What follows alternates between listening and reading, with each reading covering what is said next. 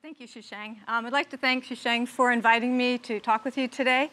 As he mentioned, I did my graduate work in the department, and right now I have a lot of memories flooding back. A lot of good memories, except when my experiments didn't work. And it's wonderful to see Lisa here. Thank you for coming. So what I'm going to tell you about today are some of the work that I've been doing at the Boyce Thompson Institute, and primarily with the Solanaceae. This is the correct color. That is not the correct color. So the tomatoes aren't black. We didn't do that. That's not, OK, there they are. So I'm going to give you some background on the Solanaceae family. I wasn't sure how many of you are familiar with the Solanaceae, so I have a couple of slides to give you some information. I'll then tell you about some of the tissue culture and transformation work we've been doing. In the interest of time, I'm going to focus on tomato and potato because that's where we spend most of our time anyway.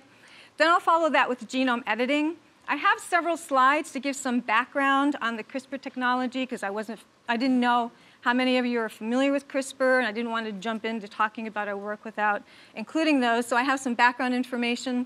And then I'll also talk about our work with tomato and genome editing. OK, so the Solanaceae is made up of more than 3,000 species. It's an economically important family. I've been working with the Solanaceae since I was an undergraduate, and I'm still amazed by the amount of biodiversity that exists in this family. I mean, in tomatoes alone, there are different shapes, sizes, colors. And as a result of that diversity, there are multiple uses for the species in this family. There are food crops. The major ones are tomato, potato, eggplant, and pepper. There are also medicinal compounds that are extracted from Solanaceae species. And this is by no means the entire list. It's just what I could fit on the slide. And it's just showing a couple examples. And Physalis is actually one of the more recent Solanaceae species where they're looking for medicinal compounds. They're also used for models for plant research. Tobacco, Benthamiyana, and tomato had fast becoming a good model species for doing all types of research. They're ornamentals, petunias. Actually, petunias could also fit up in this model for plant research. Brawalia, and one of my favorites is Salpoglossus, and this is, well, you can't see it there, but it's actually a really pretty color, maroon color. It's also a great resource for doing education and outreach. I was on the tomato genome sequencing project, which is funded by the NSF Plant Genome Program, and one of our outreach activities was geared towards students in the elementary school age. And we used to go into the classroom, into after-school programs, and I would go to Wegmans and buy as many different Sol family members I could find. And then we would cut those up and have the kids taste them, except for the hot peppers. We didn't cut up the hot peppers. We didn't let them touch the hot peppers. And it was really interesting to see kind of the peer pressure. Are you going to taste it? No. OK, I'll taste it. And it turned out that tomatillos were one of their favorites, which was surprising. I also got purple potato chips and salsa to kind of reinforce that idea of where their food comes from. And we talk about plant biodiversity, plant relatedness, the multiple uses of the family, where their food comes from. And in the end, to reinforce that idea of a family and relatedness, we dressed up the family for a family reunion. So I really enjoyed it.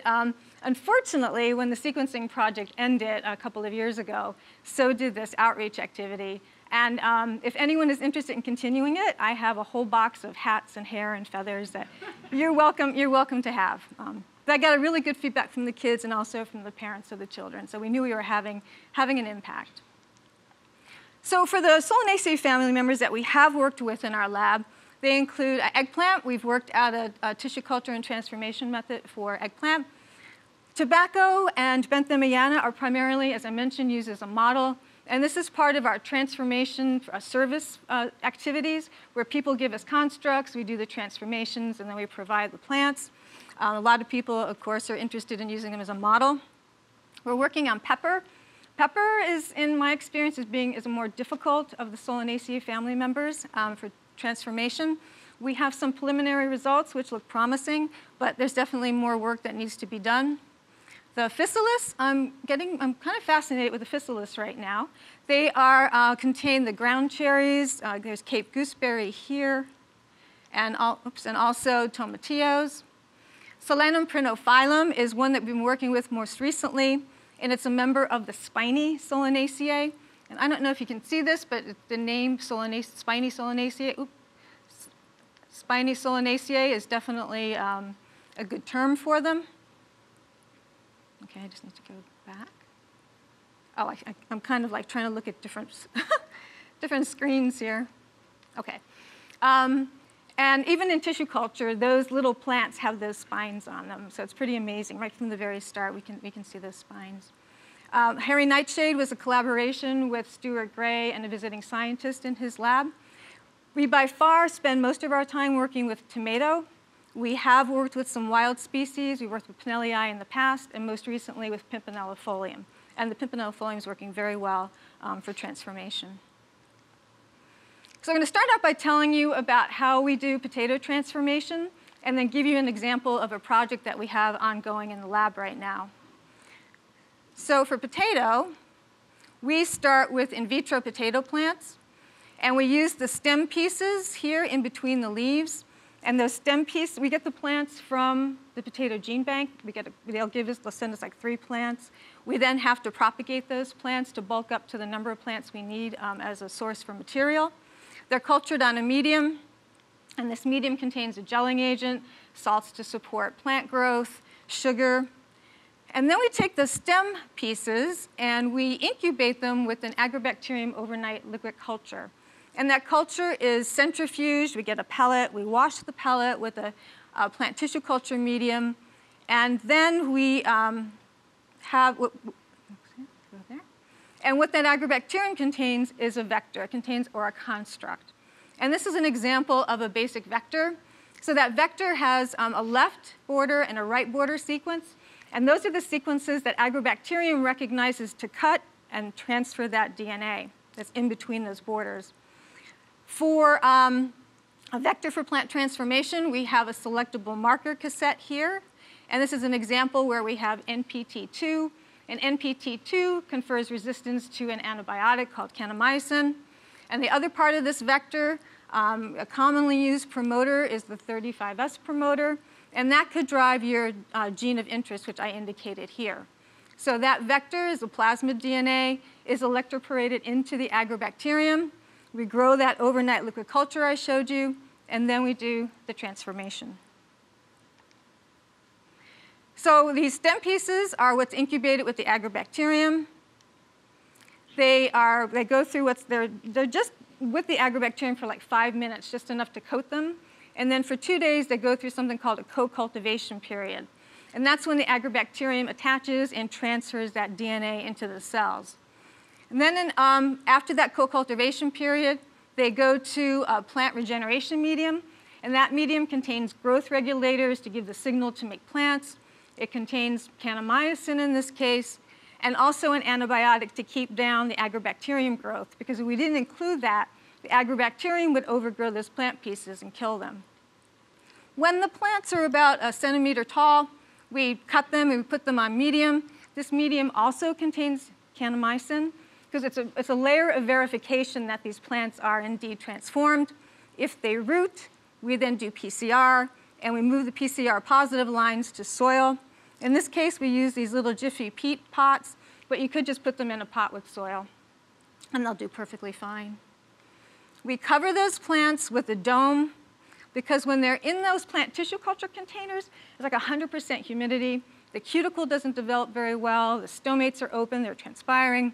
If we didn't cover them, they would wilt and die. So we cover them with these domes for about a week. And then we gradually prop up those domes to give them a gradual acclimation to the real world. In about 3 to 4 months, depending on the potato genotype, we can recover tubers. And that's kind of fun. When I first started working with potato was when I came to BTI, that they actually will make potatoes in pots. And you can see them all misshapen. You dig in and see if they're there. So it's been a lot of fun working with potatoes. So the whole process from the time of when we infect the stem pieces to recovering tubers takes about 6 to 7 months. So you have to be pretty patient when you're doing plant tissue culture. It's not E. coli. You don't get your results in a couple of days. But if you're interested in disease or insect resistance screening, that cuts that time off because you don't need the tubers. You could just use the whole plants. So as a summary, as I know I've hit you with a lot of information, we use the internodal stem explants from those in vitro plants. We inoculate them with agrobacterium. They go through a 2-day co-cultivation period. They're transferred to a plant regeneration medium with a selection agent. It could be an antibiotic, an herbicide resistance, an herbicide component, depending on the resistance gene that you used. And then they go to a rooting medium. Now, the transformation efficiency ranges from about 10 to 40% for potato. And that transformation efficiency is defined as the number of independent transgenic lines that we can recover from a certain number of explants. So for instance, if we infect 100 stem pieces and we recover 10 independent transgenic lines, that's a 10% transformation efficiency. And that efficiency can be affected by the vector, the gene of interest, the selection agent. We primarily work with kanamycin and hygromycin. Biallophos is an herbicide component, and we've actually had to change our protocol in order to recover plants when they have this resistance. So we prefer to not use that. And unlike tomato, the potato genotype really can have an effect on success or failure in transformation in tissue culture, actually.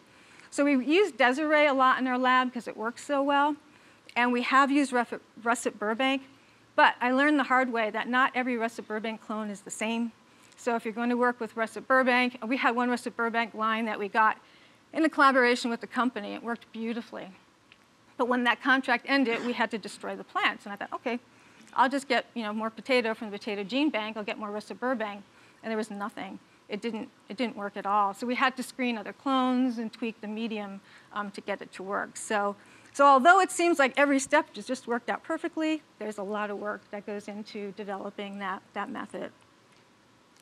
So as an example of where we're using genetic engineering for potato, I have a collaboration with a group at the Danforth Plant Science Center. And we're looking at enhancing the beta-carotene, actually having them produce beta-carotene and enhancing the iron content. And the way this collaboration came about is the Danforth Center was curious about using potato as a model for cassava. They primarily work with cassava, and that takes an incredibly long time to recover transgenic lines. So what they were hoping was that they could screen their gene constructs in potato first, which is much quicker, and then anything that looks promising in potato, they could then use that in cassava instead of transforming every construct into cassava. And this is just an example here of some images of some potatoes that we harvested. This is a transgenic line where we had overexpression of 2 enzymes in the carotenoid pathway. And you can definitely see the difference in color between the control and those transgenic lines. And these are being analyzed right now for beta-carotene content. I'm pretty excited to see the results. I can tell that there's definitely a change in the carotenoids, but we don't know yet about the beta-carotene on that. So I'm talking too much. OK, so that's potato. And now I'm going to move on to tomato. So the steps are somewhat similar to potato for tomato, but we have a different starting material. And that's what it is in plant tissue culture transformation. You never know where your best starting material is going to come from. So for tomato, we start with seeds that are germinated on a culture medium. Again, the medium has a gelling agent, salts, sugar. When those seedlings are 6 to 8 days old, we collect the cotyledons and we cut them, and we put them onto medium. Now you'll see here there's an image with a piece of filter paper pulled up. And what that is some tobacco cells that are used as a nurse or a feeder layer for the tomato cotyledons. And this method was in place when I first came to BTI. And when I got there, I thought, do we really need this feeder layer? We have to maintain a cell suspension. We have to plate it out, make special medium. So we did a comparison with and without the feeder layer. And it didn't make a difference when we had constructs that were easy to recover plants from. But for those difficult constructs where we really struggled to get transgenic lines, the feeder layer really did make a difference. And what it does is it kind of helps those cotyledons through the stress of agrobacterium infection. So we include it as a routine part of our method because we never know when we're going to have a difficult construct to work with. Those cotyledon pieces are what are incubated with the overnight liquid culture of agrobacterium. They have a 2-day co-cultivation period, and then they go to a regeneration medium. And as I mentioned, there's a cassette in there for a selectable marker gene. And if we didn't have that selectable marker gene and then include the selection agent in the medium, we would have a whole lot more plants that we would have to screen to find our transgenic lines. So when you use those vectors with the selectable marker gene, only the cells that receive that vector go on to divide and regenerate because that medium contains something like kanamycin to select those cells that are kanamycin resistant. When the plants are big enough to cut away from the cotyledons, we transfer them to a rooting medium. This contains, in this instance, kanamycin. If they're indeed transformed, they should root. And as you can see, these are some control plants. Did not go through transformation. They're not rooting in the medium, but this transgenic line that we recovered is. Similar with potato, we'll do PCR. They're transferred to the greenhouse. In this case, we use these highly technical juice bottles. Actually, we collect those from the lab, and people with their kids, and we cut the lids, cut the tops off, and we just reuse these bottles. They're covered for about a week. And then in about 10 to 12 weeks, we have ripe tomatoes on those lines. It can depend on the genotype. But again, if you were just interested in looking at plant growth or some sort of resistance gene, you could certainly cut that time and just look at the plants themselves and do the testing. The whole time from the time of infection to recovering fruit takes about 7 to 8 months, roughly the same time frame as potato. Recently, we've tweaked the protocol, and we've actually cut a month off this by making some changes. And we do transformations, especially as our service component, people are anxious to get their lines. So we looked at ways to be able to shorten the time, and we've cut a month off this method. Just about 2 or 3 months ago, we finalized that. Okay, so in summary, we germinate seeds in vitro. We use cotyledons. We pre-culture those 1 day before. They're inoculated with the agrobacterium. They're transferred to plant regeneration medium. Kind of sounds familiar, same with potato. And then they go to a selective rooting medium. The efficiency for tomato ranges from 10 to 90%. Again, this depends on the same sort of things depended on for potato. But as I mentioned before, unlike potato, where the genotype really, it can make it difficult with tomato, I don't know, I should have kept track of how many different genotypes we've done over the years, but except for 2 that come to mind, which we were able to recover plants, but not quite so many, we really haven't had a difficult time, even with the wild species, recovering transgenic lines. And one example of was a fun project. We actually had a collaboration with Steve Tanksley a number of years ago, and Steve's group we're pretty certain that they had identified a gene that controlled fruit shape in tomato. And one of the best ways to confirm that is to do a transformation. So they gave us a construct containing that gene that they had identified as being involved in fruit shape. We transformed a yellow pear, which you can see is a yellow pear shape. So the idea was that if this gene really was involved, that the fruit should be round instead of pear-shaped. And we were patiently awaiting. We saw the flowers and saw the fruit. And sure enough, those fruit were round instead of pear-shaped on the plant. So, genetic engineering, it's not can just be used as producing a product, but also a great tool in the lab for, looking at gene function. All right, with that, I'm now going to move into CRISPR Cas9 and our work in tomato. So I wasn't sure how many of you are familiar with, as I mentioned, the CRISPR Cas9 system. So I have some slides to give you some background to bring everybody up to speed before I jump into talking about our work in tomato. So currently there are 3 genome editing technologies available. There are zinc finger nucleases, which the first publication was in 2002. TALENs in 2009. These are based on a protein-DNA interaction. Whereas CRISPR, where the first report was in 2012, is an RNA sequence to DNA sequence mode of editing. And again, I'm not going to go into detail on the zinc finger nucleases and TALENs. I'm going to focus on the CRISPR. So in the beginning, this is how it all started. So it didn't start out as a genome editing methodology. That came about over a number of years.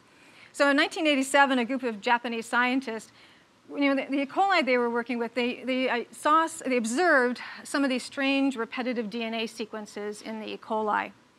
And then in 2002, this group, this is about the time when databases became available, and they were doing a search for conserved regions in prokaryotes.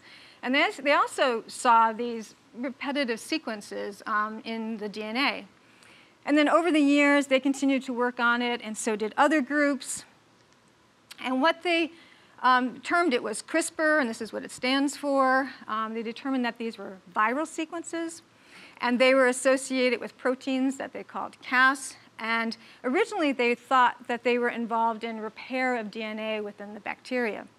But over time, and again, more people working on this, there was kind of a more definitive mode of action for this that was reported in 2007. So there were a group of scientists working at a yogurt company. And bacterial cultures that are used to make yogurt are especially prone to infection by viruses. And they were looking for a better way to make yogurt. And they found that some of the strains that they were looking at were actually resistant to the viruses. And by going in and doing some research, and they determined that what this CRISPR-Cas system was an adaptive immune system. So the bacteria, they had this CRISPR-Cas system, and the Cas would break up these viral sequences. They would get incorporated into the genome, and then it was a memory of a future infection, and it was an immune system. And that's what they had, they termed it now. Was it an immune system, not a DNA repair mechanism within the bacteria? Okay? So up until now, no idea that this could be used for genome editing. But then in 2012, Jennifer Doudna's group at the University of California, Berkeley, published a paper that showed that this could indeed be used for genome editing. And what they focused on was a system they call it Cas9, and this was in the Streptococcus. And as a reminder, this is an RNA-guided immune system. And for the genome editing, what they found was you design a single guide RNA that's complementary to a DNA sequence that you want to target. And you target a 20 base pair DNA sequence with this guide RNA. It'll make more sense. I have a schematic on the next slide to show you. So this Cas9 causes double-stranded breaks in the DNA. It recognizes something called a protospace or adjacent motif, or PAM. For this Cas9, that PAM is an NGG sequence that's at the end of your DNA sequence. So that N could be A, T, C, or G. And it's through the repair of that DNA sequence that you get insertions or deletions, and that interferes with gene expression. So like any other mutagenesis method, it can cause a break, and then through the repair, you get disruption of gene expression. So this is one of my favorite schematics to show how this kind of comes together. So this here in blue, this blob, is the Cas9 enzyme. The target DNA is indicated here in yellow, and the red is that protospacer, that PAM, the NGG. The orange is your complementary guide RNA, so that's the RNA that matches the DNA sequence. And when the Cas9 recognizes that PAM, it cuts about 3 base pairs up from that recognition sequence. So you have this cuts, double-stranded break. Through DNA repair, you get insertions, deletions, and that's your mutation. All right. So the repair mechanisms can be through non-homologous end joining, which is the primary mode in plants, or through homology-directed repair. This is the primary mode in mammalian cells. For this homology-directed repair, this happens through recombination at a target locus, and you need to supply template DNA. There are groups right now who have reported the HDR mode of repair in plants. And I think as time goes on, we're going to see more and more strategies for using this in plants, because there are advantages to going in and not just making a cut and a mutation, but able to do gene replacement or some other sort of strategy. So again, the CRISPR-Cas9 is a really good site-directed mutagenesis tool. I say it's like drone-like. It goes right in where you want it to. There's been rapid development because of all the genome sequences that are available. There are guide RNA design programs available online. One of my favorites is the CRISPR-P. It's designated just for plants. One of the, I should say coolest, that's not what I want to say, but it is that you can make this mutation in your primary transgenics, and then when you go through the next generation, by screening those plants, you can select plants that just have the mutation and don't have any part of that vector, which causes issues for genetic engineering sometimes. But in these plants, you can see that modification, and it just looks like any other mutant that you might create. So that's a really big advantage of using this as genome editing and using this as a tool. There have been reports of tens to hundreds of base pairs. There's a report on an entire gene cluster in rice that was deleted. You can do multiplex genome editing, meaning that you can target different genes within one construct. This has actually been done in plants and mammalian cells. Mammalian cell work is actually leading the way, but the plant work right now, you can do multiplex genome editing. But one thing that people need to be aware of is there's this possibility of what's called off-targeting. And that means that you can, not only are you mutating your gene, but there's a possibility of mutating a similar gene in the genome. But it's from what I've seen in the literature, it's rare in plants. It's more of an incidence in mammalian cells. But there are different strategies right now to decrease the incidence of that off-targeting, especially in plants. Okay, now I'm going to tell you about our tomato project. So I was dying to try this. And actually, I talked with Adam about doing talons, and then we talked about doing CRISPR. And one of the perfect projects for it was a collaboration I have with Zach Lippman at the Cold Spring Harbor Laboratory and with Mike Schatz. And the project is to look at genes and gene networks involved in meristem maturation, the conversion of vegetative meristems to floral meristems, and to look at branching, with kind of the end goal to be, are there ways to increase yield? And we're using tomato as a model. And we had been using up until this point RNAi for our reverse genetics approach. So through laser dissection, we're going through meristems at different stages, identifying genes of interest, and then developing RNAi constructs. So we wanted to make this leap to the CRISPR-Cas9, but we wanted to do something that was going to convince us that it was really working. So I told Zach I didn't want to target a gene that we're going to have to do any analysis, put it in the greenhouse to look at fruit. I wanted to see it right in the Petri plate because I wanted to make that decision soon. And as I get older, I get less patient, and I just wanted to see it with very little work involved. So we decided to recreate something called the tomato wiry mutant. And it's a recessive trait. It was first described in 1928. And it was further characterized on a molecular basis in 2012. And what this group found, is that disruption in any of these genes caused this wiry phenotype. And Zach and I decided to target the AGO7, the argonite 7, in tomato. So I didn't think I'd be able to download a publication from 1928, but sure enough I was. It's all in black and white. It's very refreshing to read a paper from back then, very straightforward, no gels, no DNA sequence. But it was an elegant paper describing this mutant. So this is a tomato plant, and you can see that it's got these wiry, almost grass-like leaves. This is the wild-type control, and this is the wiry mutant. And this is the wild type, and this is the mutant. It also affects the flowers. You can see you get these strap-like petals, whereas in the wild-type plant, you see these normal petals. And it also affects the fertility. So there's very little pollen that's produced in these mutants. Not surprising. So what we did was we got vectors from Sofiane's lab, which are now available through an organization called Adgene. We decided to use 2 guide RNAs instead of just 1 single guide RNA because we wanted to make sure this first time was going to be a hit, that we were going to make a large enough deletion that we could see a change in the phenotype. So what I have here is just part of the AGO7 sequence. The red indicates the target DNA that we chose for our target sequence. And then the GGG is that PAM. So you can see we have the DNA targets and then the PAM. So we made the constructs. And this is an example of a construct. Again, we have those left and right borders that I mentioned. This is the Cas9, so that's the endonuclease, and it's being driven by the 35S promoter. The guide RNAs are being driven by the Arabidopsis RNA polymerase U6 promoter. Just like any other construct or vector, we electroporate that into Agrobacterium, and we did the transformation experiment.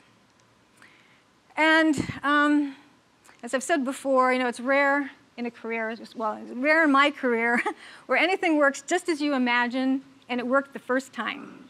So there were other plants in here in this plate, but we removed them to be able to take a picture to show this strap-like wiry leaves. I was going through the institute showing whoever cared that it worked. And we then took those plants and we transferred them to rooting medium. They did indeed root. This is the wild type here, M82. These are 2 of the CRISPR lines. We transferred them to the greenhouse, the poor little things, but really grew attached to them. And then 48% of the plants, actually it was pretty high, it was higher than we expected, but 48% of the plants had that expected wiry phenotype, which was very exciting for us, that we saw so many when we weren't expecting much. So that was a pretty good number. So there are several methods that you can use to analyze for that, that it worked. So what we chose to do is a PCR-based analysis. And these are the T0 lines. So these are our primary transformants. We designed primers to span that area that we made the deletion. And we did the PCR. And in the interest of time, I'm just going to focus on this one plant. So we did the PCR. We also included primers for the Cas9 here. We're here through the Cas9.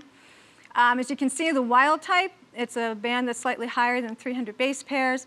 But in this plant number 1, we actually saw a 90 base pair deletion. We then took that band and did sequencing on it, eluted out the DNA. We actually did that for all of them. Eluted out the DNA, sequenced it, and I guess we have to go over here. And what you can see is this is the sequence from the wild type. There's the PAM, and then the sequence that we targeted. And indeed, what you would expect is that the PAM, that the Cas9 cut 3 base pairs up from that sequence and made that 90 base pair deletion. So that proved that we did indeed have the deletion where we targeted, and that's considered a homozygous result. When you do the CRISPR-Cas9, you can get what's called a homozygous mutations, biallelic or chimeric. And that depends on where and when the mutagenesis happened in the process of the regeneration. And as you can see here, we did really recover a wide gamut of different types of deletions. We selected 2 of these lines, and we did crosses with M82 because, again, as I mentioned, the amount of pollen is very small. We grew up these plants to look at the next generation, and it was pretty exciting because for one of the lines, with all the plants we looked at, we didn't get many seed because, again, it's the low fertility. But of those 5 plants, none of them contained the Cas9 or any part of the vector. It was just the mutation. One of the other lines, I think it might have been one of the biallelic lines, we actually had some that still had the Cas9 and others that did not. So it showed us that in the next generation, we were able to see just that mutagenized area and no other part of the vector. So once we had that transformation under our belt, we went ahead, we even remade some of our RNAi constructs because we felt like with the RNAi and doing a reverse genetics approach, we weren't seeing a clear phenotype. Right now, I think we've made about 50 or so CRISPR constructs for this project. And one of those, which was fun, was this Clavata3. So Clavata3 works with Wuschel in this kind of circuit to control stem cell proliferation in the meristem. So there are a number of genes involved, but if you remove Clavata3, that control over stem cell proliferation, we should get no control and see a larger flower and larger fruit. That was the hypothesis. So when we went ahead and we did the transformations, it worked beautifully. What you can see here is in the M82 wild type, this anther-cone is narrow. But in the Clavata3, it's much wider, and that's because there are more carpels in that flower, and the carpels translate into locules in the fruit. We did carpel counts on these flowers. This is the M82 wild type fruit, and this is what looks like a little pumpkin in this clavata 3 line. And those, there are more carpels, and hence there are more locules in that fruit, which gives it that shape. And in this instance, 63% had the phenotype that we were expecting, so even higher than the wiry. That's black. Don't look at that one. This is so we let the fruit go to ripen, and this fruit got much bigger. This is the M82 fruit here, and this is the clavata 3, one of the mutants. M82 is a processing tomato, so it's very meaty. And even in the clavata 3, we maintained that meatiness inside in the tomato. So we're not just generating plants for fun. Actually, it is fun. We are doing analysis, some downstream analysis on these plants, looking at the next generations. And for clavata 3 to function normally, it needs to have 3 arabinose residues. And that's what helps in that Wuschel clavata 3 and that clavata 3 control over that meristem growth. What we saw in these mutants, what happened is they were mutated in these arabinosal transferase genes. And as a result, there were no arabinose residues on this clavata 3. And what happened is it removed that control over the stem cell proliferation. And that was very exciting to us because it showed that link between a meristem size and a fruit size. And if you're interested in reading more about this, we have a publication in Nature Genetics. I was curious if the CRISPR system could be used for transient analysis. This is not generating stable transformants, but infiltrating leaves with the CRISPR vector to see if we could see some sort of phenotype. So we targeted the phytoene desaturase gene, whereas if that was knocked out, we should see chlorosis in the leaves. So we made that construct. We infiltrated tomato leaves just by taking a syringe and infiltrating that agar into the leaves.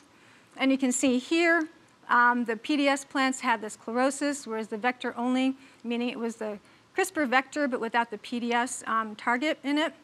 And we compare that with an RNAi PDS vector construct, and you can see there's definitely not as much of a knockdown as there is in the PDS, and this is the vector-only control.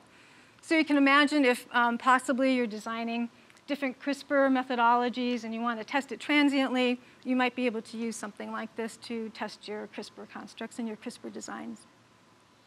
And that took about 2 weeks to see the change in the color.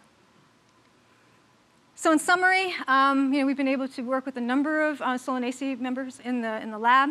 Pepper, as I mentioned so far, has been the most problematic, but we still have some early results that looks like it could be working. We just need to tweak the system some more.